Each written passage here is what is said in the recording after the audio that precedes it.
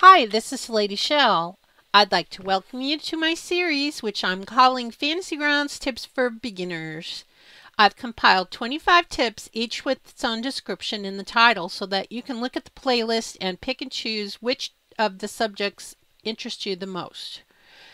The first 15 tips that I have on here are aimed towards players, and the final 10 are aimed towards DMs. You can tell which ones are which by looking at the DM in parentheses after the title name, and those are the ones that are aimed towards a DM. So you can choose which one you're most interested in learning about. Each of these videos will be about maybe 3 minutes to 10 minutes long, so they're not really super time intensive. So I hope that you will enjoy watching these videos and it will help you learn a little bit about Fantasy Grounds. If you are a longtime user of Fantasy Grounds, you may not find these tips as interesting because, again, I am aiming these at brand new users so that you can see what Fantasy Grounds has to offer you for your gaming.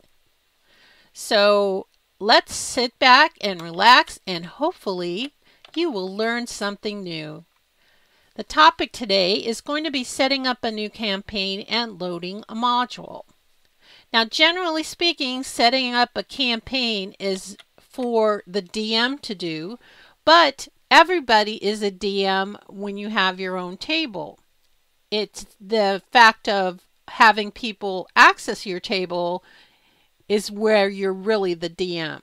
But we're going to load and we're going to create a new campaign, because when you want to create characters or if you want to add content to your account, you will have to have a campaign in which to locate it or find it. So we are going to create a campaign. So we click the Create New Campaign button. We're going to give it a title. I'm going to call it Lady Shell's New Campaign, because I'm just so interesting like that. Now, I am most familiar with the 5e rule set, and you will notice that a lot of my tips are based on 5e. If I have something that is for all rule sets, I will make a note of it, but you can pretty much bet that most of the stuff that I'm going to be talking about is based for the 5e rule set.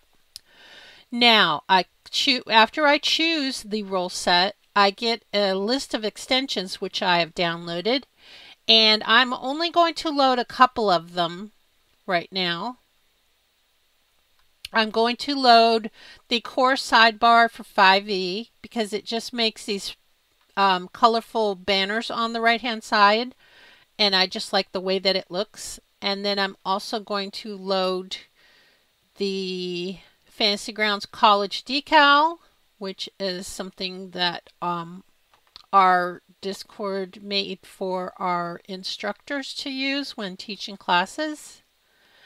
And the final two that I'm going to load are the Montserrat Font Big, which is a font that one of our instructors, Matt Curie, created.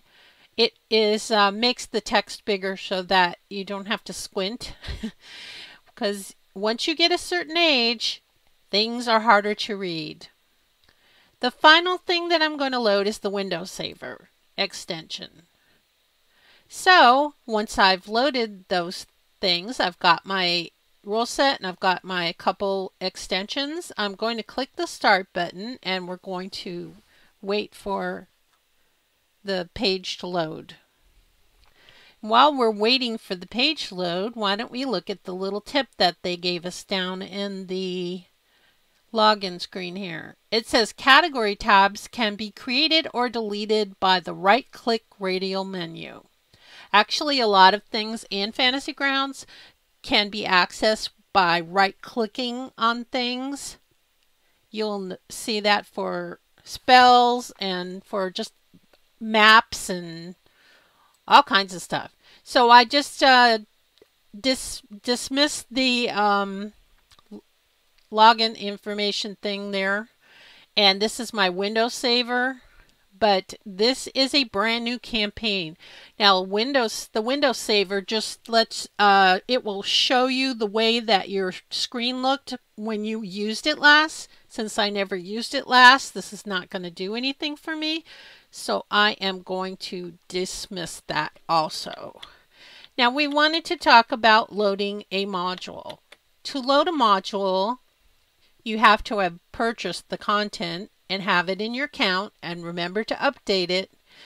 But to load anything, you're going to go to the library tab. These are those colorful banners I was talking about before.